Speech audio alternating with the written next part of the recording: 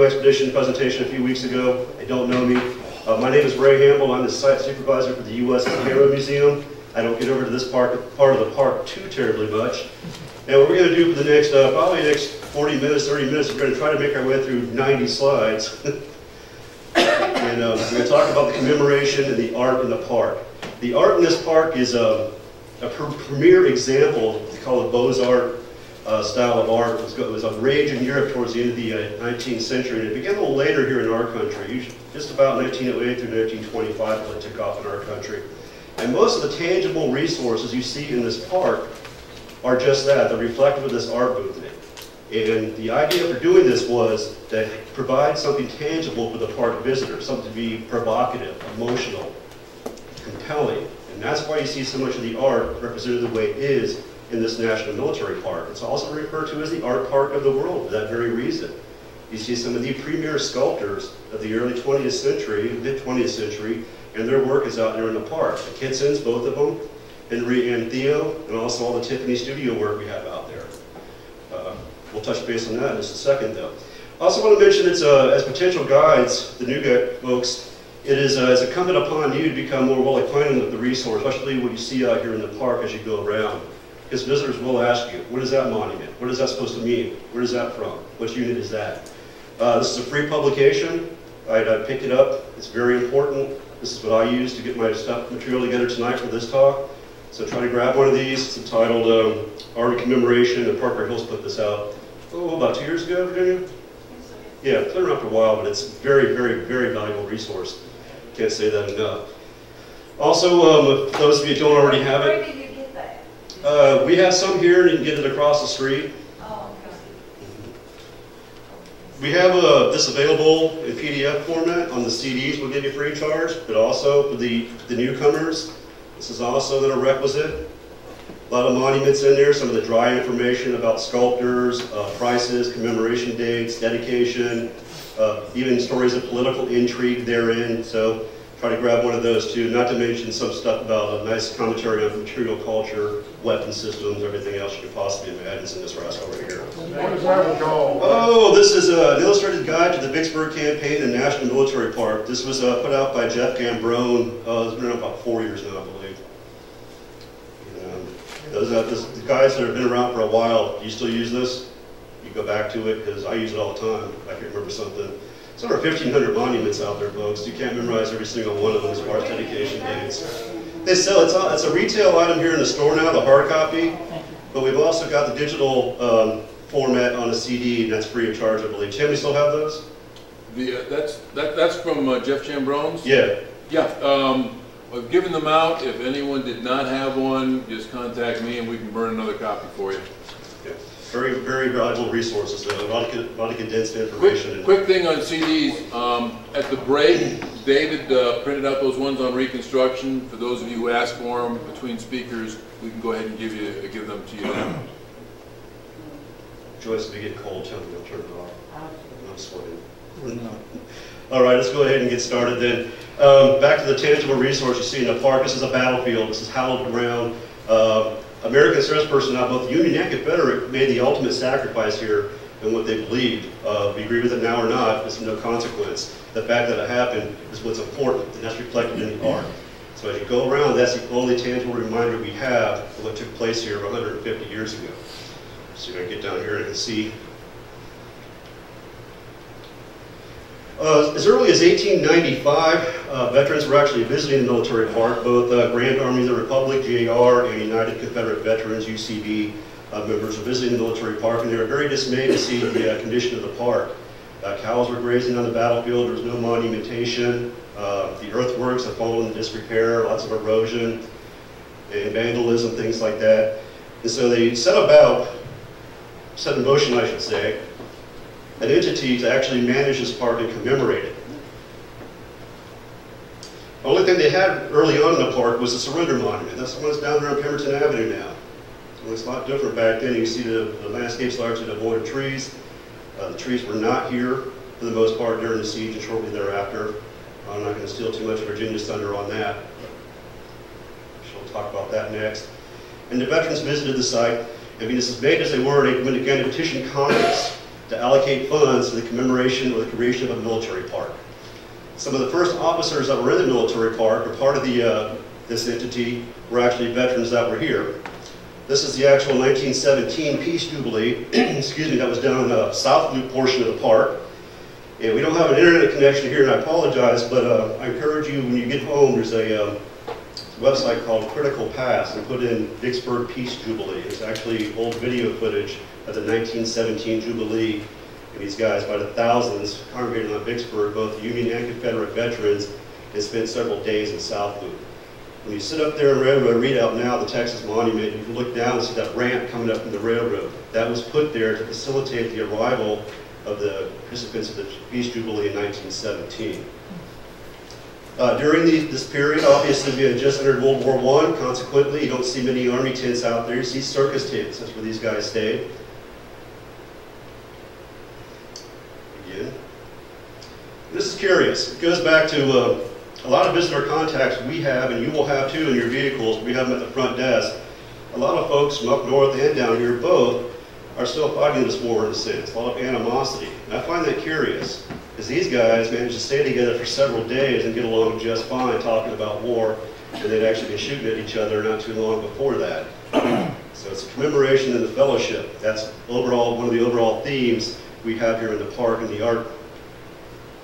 Some of the early officers, that's, there's a laser now, cool. Stephen D. Lee right there. He was the first president of the Vicksburg Military Park Commission, and that's outside the old courthouse, of course. And there he is again. He's an interesting character. He's actually, of course, he's one of the youngest generals in the Confederacy during the Civil War. Does very well, performs admirably in every theater of operations, both out east and here in the west. After the war, he goes on to found what is now Mississippi State University. He's the first president of that institution. He has a statue in the park. I don't know how much it cost, unfortunately, but it's a beautiful statue. It's just been renovated. It's not renovated, but cleaned a couple years ago. They waxed it. And you'll see that a lot in the park too. You'll see some monuments have a lot of oxidation. Bronze actually attracts the oxidation. You see that patina, that green hue to it. A few years ago, we actually had some folks come in and do a restoration or a cleaning up, and that's when they apply hot wax to it, then take an acetylene torch and melt the wax off and polish it, and that takes some of the oxidation. Longevity in that process has seemed to be pretty good so far, but you will see some monuments that look pristine, like they're brand new. That doesn't mean they're brand new. Some of them are older than the newer ones. Captain William T. Rigby, he's also one of the early park officers. He's buried in the National Cemetery here, and he has a grave out in the back part of the cemetery, one of the rear loops. And that's one of the sculptures by Kitson we have in the park here. Another Tiffany Studios sculpture. You're going to see lots of different types of art. You're going to see freestanding sculpture like this, these equestrian statues, Willie Tillman there. We're going to revisit that in a couple minutes. Another equestrian statue, that's going to be the Iowa Monument. Of course, the Grant equestrian statue. There it is in the daylight. And a little bit of trivia, you can't see it on this side, but you can see the end of the sword hilt on the other side. The sword that Grant is wearing is not the original sword from the monument. It's actually a naval sword. It's not an army sword, because due to vandalism, we lost that sword a long time ago. So what they did, they took the naval sword off one of the admirals on the Navy monument and put it on Grant. So I think its foot was on the backside of the Navy monument is Sand's sword now. He has no sword. And this has actually experienced quite a bit of vandalism as well. You can see some of the halters missing, and the parts that can be broken off are broken off. There he is, portrayed astride his horse Kangaroo, which he received after the Battle of Shiloh. That had been an ex-Confederate horse. And it wasn't Kangaroo because of its gait. He called it Kangaroo because it looked like a kangaroo in the face, so he says. It doesn't look that way now. Yeah. They've done some work to it, haven't they, Rick? Yeah, the reins are on it, okay, spurs, thanks. Everything is fixed up. The sword's still on there, the old one? Okay. Yes. We also have these bas reliefs. You see a lot of these in the park. That's going to be the bulk of the monumentation you see in the park, especially when you have majors, colonels, lesser, not necessarily junior officers, but not the big players like the Corps commanders are portrayed in this respect. Some of them are more in depth or reflect more talent than others. But the Kitsons especially, using Tiffany Studios to cast a lot of these monuments, these bas reliefs, they're really just splendid works of art. I encourage you to get out in a vehicle someday, especially this time of year, get up really close to them and take a look. And they also have some of the casting of the foundry names usually be down here in this corner or up here in the major field. You can see the year it was casted in which foundry did it. Again, the bust. And this is the Iowa part of the Iowa monument. And I kind of zoomed in on this because as far as raw sheer talent and the type of art we have in this park, this one's probably most reflective of the raison d'etre, if you will, the reason of being for the art in this park. And this has just undergone quite recently a total renovation. I think Iowa State actually put some money into it, and they fixed the broken off muskets, and the reins are missing there. It's been shined up, so it's a really beautiful monument now. Okay, the process of doing these, it's not like a lot of folks would assume that they just get a big piece of granite or a big piece of bronze and carve it up. It's actually, a lot of these bronzes are cast, what they call sand casting, or what they call a lost wax technique of casting these monuments.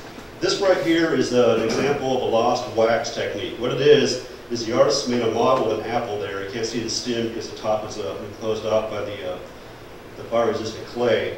But on the side here, what you see, it's a wax model. On the side, these are called sprues. They're actually hollowed out. So when you pour the bronze or the medium in the top here, that's molten, usually about 1200 degrees centigrade.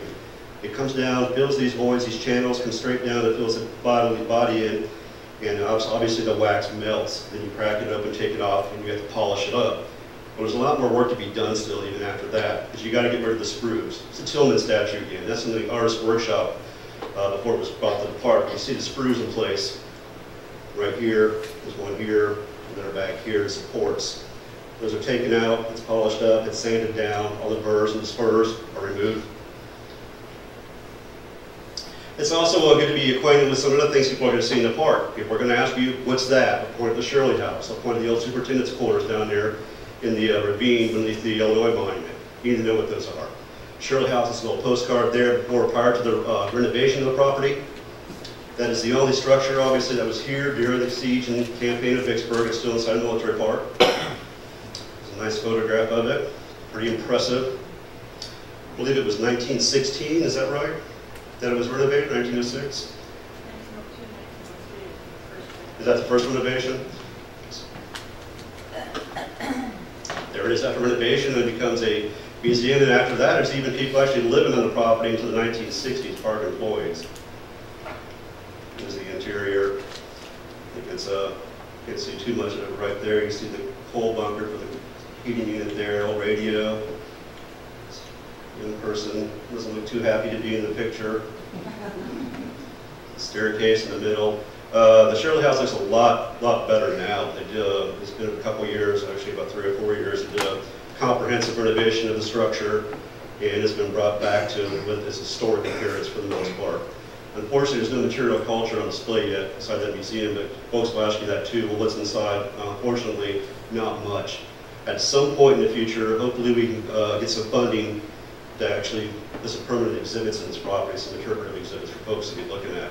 And in the summertime, when you have additional seasonal rangers and park guides on, we do try to open this house up intermittently during Saturdays and Sundays in particular, and have somebody there all day or the bulk of the day to answer visitors' questions and give them a chance to walk through.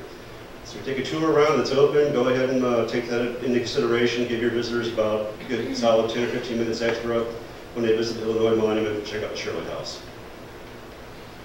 Also, there were towers in this park. There was 3 of them, observation towers. Due to potential liability litigation and also the prohibitive cost of maintenance, they were removed in the 1960s. I hear stories of folks that grew up here that are much older than I am telling me, oh yeah, where are those? Well, they're long gone. I'm really disappointed to see that, but I think that would have been really cool to have those still to look out. And there was one down near All Saints on South Confederate. There was one by the Logan statue, and the other one was near Fort Hill. Those were the location of the three towers. One of the most conspicuous artists, again, in this park is Alice Theo Ruggles Kitson.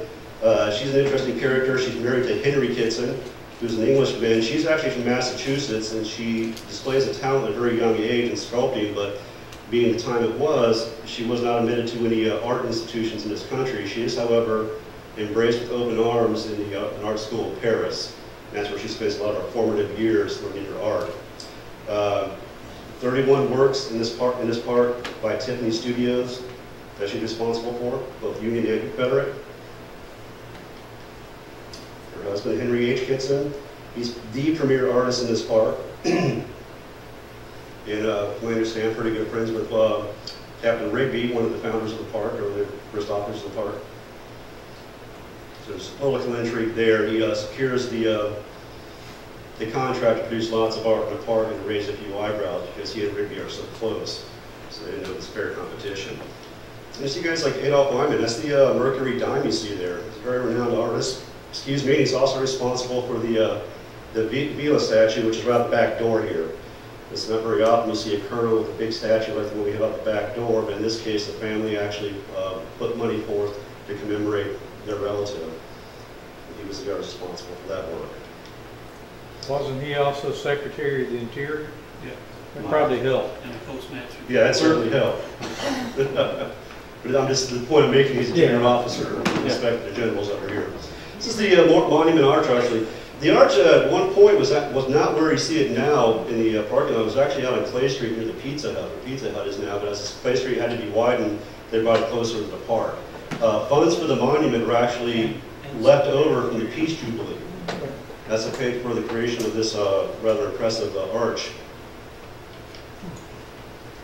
Out of the 1,500 and change of monuments and markers in this park, only 2 of them are paid for by federal dollars. That's going to be the Navy Monument, as you see here, and the statue to John C. Pemberton.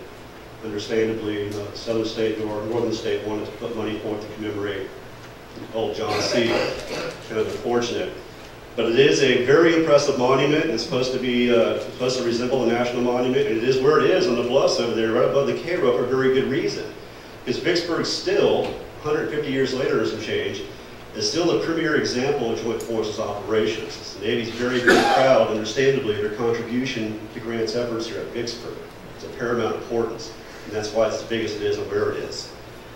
At the base, those are the admirals you see, Farragut, Foote, and all those guys down there. And at the back of the monument over here, that's where the sword was taken off the individual. And I've been here at this park about almost 6 years now, I guess, 5 years.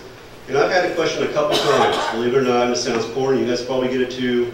Did they use the top of that monument as a sniper's post during the siege? You get questions like that, you don't know what happened, I promise. I'm always so tempted to say, yeah, absolutely. That's why there's little openings up there. You can see them at the very top. First monument in the park is going to be Kitson Monument. That's the Massachusetts State Monument. The first monument in town is going to be in 27th, Louisiana. That's downtown by the fountain there.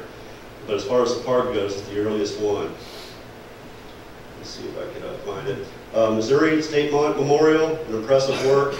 Either side, you have trees. On the left side, you have the Union troops. Confederate participants in Missouri literally have brother versus brother from Missouri, since it was a units from combatants from both serving both sides of the state. Let's see if I can get some better picture over here before I go.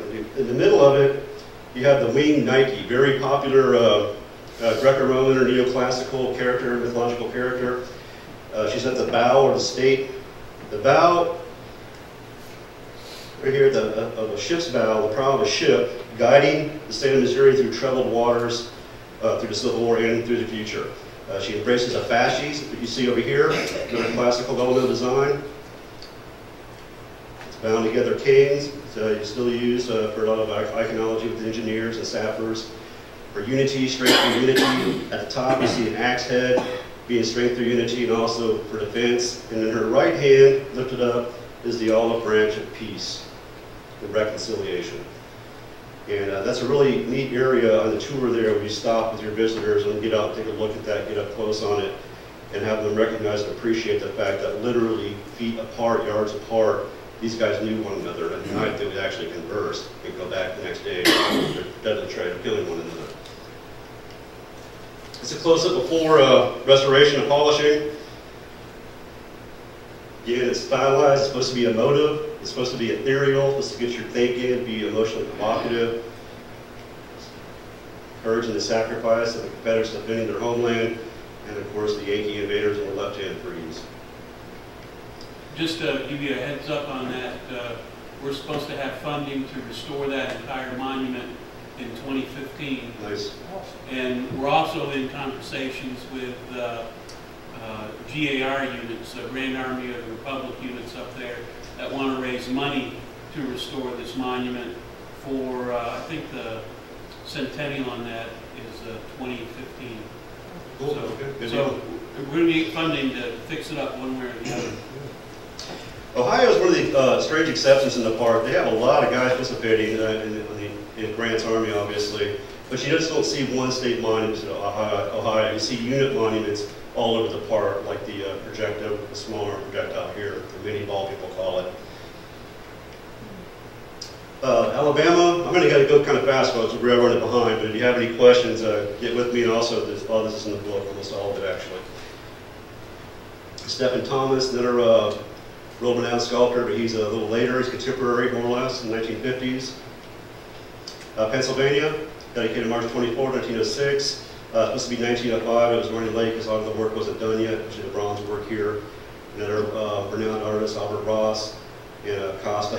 This cracks me up, $12,500. I can imagine. And if you look at the inscription on that, Your Brothers Fought, that's the name of our movie. That's the name of the new movie we had part of it about 4 or 5 years ago. And for those of you that grew up here in Vicksburg, the old lore is that these guys cried blood. It's supposed to be haunted at night. That's actually was rust and oxidation that would run down after periods of rain. There's also a lot of teenagers that can hang out behind that monument. It's so easy to get to. Here's the dedication. Actual Pennsylvania veterans outside the monument.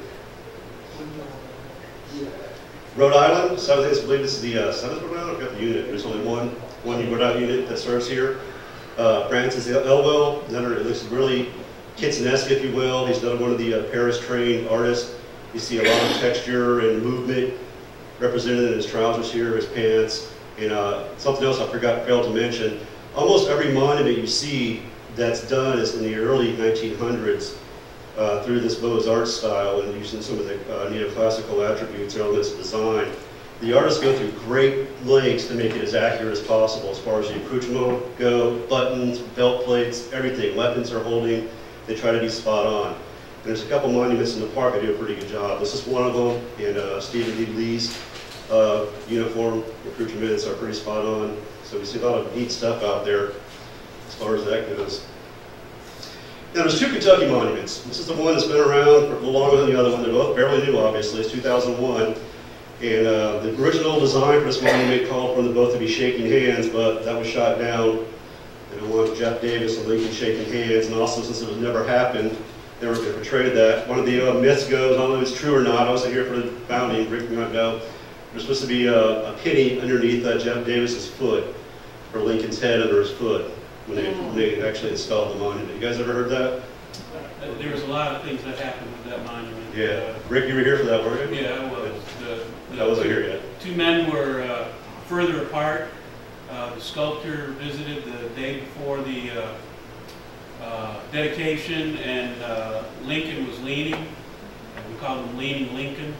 And the sculptor took Lincoln by the throat and started shaking him back and forth. And Chief of Maintenance turned around and saw what was going on and stopped the guy and found out he was very upset about the way this all turned out. So they were brought closer together after the dedication.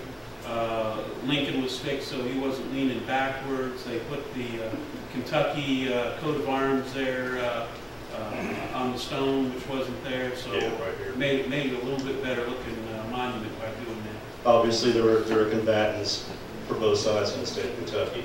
To reach this monument, you actually have to get out of your vehicle and walk up the walkway to facilitate visitation of this site. It's up in the middle of the, between the 2 lines. That painting is underneath Jefferson Davis' foot. Yeah. That painting that you're talking about is underneath Jefferson It Davis. is? Yeah, it is there though? The statue, not of him. Oh, I'm sorry, it's Tour Stop 12? Yeah. Okay, I misunderstood, thanks. Yeah, Tour Stop 12, there's actually a statue of Jeff Davis, and that's where the penny is. It's underneath his foot. I thought I was here for some reason. Ray? Yes? The sculptor put 2 quarters underneath Lincoln's heel, Mm-hmm. so he wouldn't wobble during the dedication. Okay. And he moved him the next day, so I got a picture, a real close-up picture of those quarters under his heel, and that's wobbling so bad. Love that. one of the newest ones. Is also this is for the 9th, excuse me, this is for the Confederate Kentucky. Oh, that going in 2010, guys? Yes. Yeah. I didn't have any information. It was so new that was in the book. But it's got a very verbose text field right here in the middle. If you have a half hour to read it, you can go up and visit it. The cool thing about this monument, though, is right up here you have the Confederate flag draped over, and it was very nicely done. Artists put a lot of work and attention to some of the design elements and the realism of that part of the monument. Texas, it's one of the later ones. Again, it's reflective of the style, the artistic style of that period in the 1960s. Say what you will, I'm not a big fan of this monument because he's got his shirt open and he's got exaggerated hairy chest. He's just missing disco chains. It's the only thing this guy's missing on the picture. That's what the tag is. Yeah. That's the tag. This is a couple years ago. We had some reenactors in Texas in front of the red granite Texas monument, which is up there at Railroad Redoubt, where the Texans served so valiantly during the siege. And also, for those of you potential guides, there's a little sidebar, excuse me, a tangent, if you will. I believe it was before my arrival, but they actually, some of the last remains they found in the park was up in that area. Was it not, Rick? Confederate remains. I think it was a lieutenant, they think, in Texas. You know, it was right there in that site. That's another monument here in the near future that we hope to maybe not do something with, but stabilize the bluffs on the other side. Yeah, behind that, that's where the railroad tracks are. It's starting to disappear, so we're in very real danger of losing this resource. So I know Mike's actually visited with some WASO folks and regional level folks, secure funding for stabilization. In the Louisiana Monument, of course, it's a neat little piece of information about this tribute, if you will. The top was struck by lightning several years ago, and that eternal burning flame you see up there on the top of this Doric column was actually blown off and hurled quite a distance. Anybody know where it ended up? Some of it was on the road. That's how we found out it was hit. Yeah, and it sat there without the flame for a while. This is 1999. as far as vandalism goes, this is one of the favorite targets too in the past. The state seal down here is a pelican feeding her young, and the pelican's heads get taken home a lot. There you go. Virginia and I were just talking about this recently because for the longest time that one of the heads or two of the heads were missing, and now they're back. So I'm glad they're repaired. It's during the construction of the monument. This is a 1927 flood. This is the Louisiana monument background, but there were flood refugees spending time in Vicksburg because it's such high ground. Where that monument is, by the way, is the highest point in the military park in potentially, I think, Warren County, just shy of 400 feet above sea level. Of course, the Mississippi Monument. Now, you notice, again, it's like the Union counterparts that are cast in the early 1900s, early 20th century. They had reflected the same type of artistic style. In this case, you see the Clio, the Muse of History, in the middle there. We're going to close up here in a second to see that dedication. Notice right here, the bronze and Clio are not installed yet. They were installed some years later because at the time of the dedication, those bronze sculptures were still over in Florence, Italy, and they were being produced. They came a little later. There she is. In her lap, she has the book of history where she's recording the deeds of the brave sons of Mississippi defending hearth and home during the siege and Civil War. Just as a safety note, too, in the summertime when the visitors get out, that monument kind of begs for kids to climb on it. Keep a mindful eye on it because it's hot, it'll burn them, it's a fragile monument, it's bad form, and also that thing is crawling with black widow spiders are all over that monument. You get up close on it. There you are again, just talking about weapon cisterns and accoutrement. It's really cool to get up on these pieces and look at them closely and spend some time. So I urge all of you to better acquaint yourself with these. Actually get out there when you have free time alone before you actually take a tour out and look closely at the design elements and what's going on. If there's something you don't recognize or understand, just one of us would be happy to help you out. The Georgia monument is somewhat generic. You actually see similar monuments, like I said, in other parks. believe it or not, there's actually a Sears and Roebuck, if you will, after the Civil War during the big commemorative push in the early 20th century, that sell a lot of these monuments and even smaller unit monumentation. You just send them the text and the unit number you want on it, and they'll produce it. So you see some generic monumentation in the park like that. Of course, our most conspicuous monument by far is going to be the Illinois State Memorial. Largest number of combatants in the Vicksburg campaign, over 36,000 combatants in Grant's Army. Big deal to them, especially here we call the Western Theater of Operations. About 22% of that state's operating budget, the year of dedication. That's how important it was to them. This is actually a quarter-scale copy of the Pantheon in Rome. And behind it there, which you don't see, is the dome. It's right back here. Again, has the pediment there. You have clearly the muse of history, the maidens on the north and south on either side.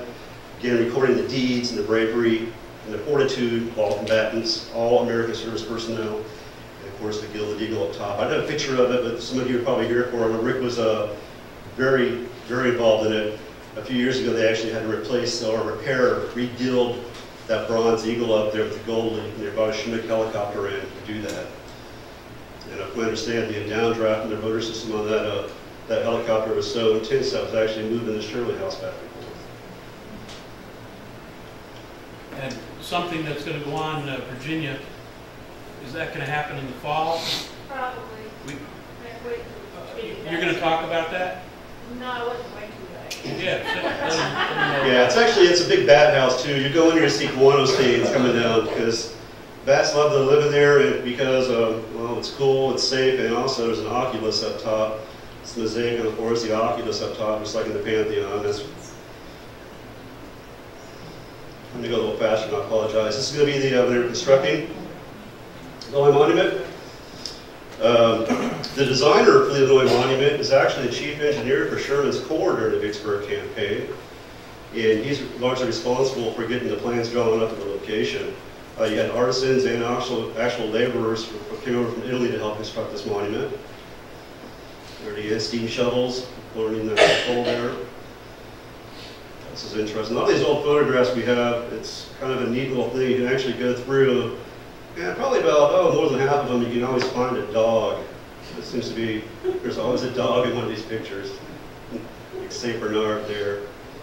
And if you get this on your computer really closely, you can actually see the guy's lunch up here on the counter where he's got a sandwich or something wrapped up. It's really neat photographs, even that old. From the dedication, you see that reflected in one of the murals downtown, in the waterfront, piece of art. Minnesota State Memorial, that's the first memorial, state memorial to come to on the tour as you go around, the first big one. And again, you see a lot of Greco-Roman and neoclassical design elements. You see the shield of the Republic right here, and it's also guarded by a wreath for peace. On the other hand, you can't see it, she has a sword with the words, one's beginning the other. Tillman, of course, we already talked about him. Michigan State Memorial, it's one of the unique ones where it's actually it's granite. It's got a couple of small pieces of marble in it too. There's no bronze components of this piece of art. And there again, you have the figure of Nike with the piece of leaves on her head. And over on the side, olive branch, and then the cog and machinery or industry representative of the state of Michigan. Brad? Yes? That's Athena. That's Athena, thank you. Over here, this is one of the newer ones, 2004. It's the Mississippi African American Memorial. This is not a Confederate monument. A lot of folks say that. They come in and say, well, they're Mississippi African American units. No, they're not. They're Union troops. These are United States colored troops, and that's why the memorial is there. We're also going to be doing some work on that monument to replace the slate on the plaza. Yeah. How was the decision made about where to place each state memorial? Well, for the most part, especially when the park was just getting founded, they try to put the monuments where the states had the largest number of concentration of those troops, like Illinois, for example. That's where that's Jackson Road. You had a lot of Union troops from Illinois operating in that part of the battlefield. In this case, though, from what I understand, they went back and forth location for this. Rick, can you share anything on that? Yeah, that was pretty contentious. There were several places, but what Grant Avenue is for all the units that were outside the siege. They Yeah. were on the Army of Observation or weren't actually on the siege line. So that whole street right there. That's up at the Grand Equestrian Statue in So is Pennsylvania are. that Pennsylvania, Massachusetts? Right. Rhode Island area? before that, Right. New York's up in that area too. New Right. Hampshire's got something there. And that's there because Sherman's corps had suffered so badly in the 19th and 22nd assaults. They were put up there to face up to the northeast to guard against any potential ingress by Joseph E. Johnson coming out of with his army relief out of Jackson. Right there in that Benz also, you've got a lot of the guys that were involved with colored troops, Dennis, Reed, those guys are all right across from. Right, Ferrero. And Exactly. Yep. There's 3 buses directly across from this monument, and those are some of the officers, white officers that were in charge of Massey's colored troops. Can you go back to the, Which one? the one you just left for just a Yeah, second, you just see for that. everyone's interest? The same artist for the African American monument here has just been hired to do the Mississippi monument at Shiloh, Oh, nice. Okay. Dr. Sessions. Here's the birthday. Yes, Yeah, he's a physician in Brookhaven. yeah. Very talented artist indeed. We actually were fortunate. He loaned us some of his artwork, both this medium and in two-dimensional design elements. And we had them on display in the visitor center for about a month, better part of a month, not too long ago. he comes back to touch up the monument every once in a while, so you've seen him in the park on occasion. Iowa, come on, area. Iowa is a Henry Kitson effort, with the exception of the equestrian statue, which was added a little bit later, 1912, as you can see. That's a combined effort of both Theo and Henry. It's interesting because during this process, when they're actually they're making this piece of art, they're estranged. They're going through the divorce process. So it's not that they were working together in perfect harmony. At that point, it got to the point there was so much alienation that they went to work together. One would do a piece, another would take another piece, and they put things together later. Dedication. Again, you see the equestrian statue is not in place yet. Neat thing about this monument, that's a nice shot of it during the 150th, the friezes you see there. You have a Grand Gulf, you have Champion Hill, Big Black, Port Gibson. They're all depicted there. Some close. This is before restoration, by the way, which took place last year. So you can see some pieces are missing. For example, his musket has been broken off. But just again, the tremendous, tremendous talent of Henry Hudson Kitson out there. It's going to be the battle of, thank you, Grand Gulf, the naval personnel, the gunboats. Champion Hill. There's the Wisconsin. Oh, we got Old Abe up top there. Mascot, I think, with the the 8th Wisconsin. And there's discussion right now with the state of Wisconsin to restore their monument as well. Nice, yeah, it needs it. And again, it's reflected in a lot of different design elements. You have bas reliefs around it, its panels. You have the Doric column again, then you have the freestanding bronze sculptures, such as this one here, the trooper, cavalry trooper, the carbine. Again, take a lot of attention to detail as far as accoutrements, weapon systems, the right type of saddle, harness. He's got a carbine and a carbine box on his hip, rather than a traditional 40-round infield or rifle musket box. A bullet hole in his tunic. Does it? Yeah. See if he does it. Let's see it, it's plain today. It's right there. Oh yeah, check it out. Yeah, you're right.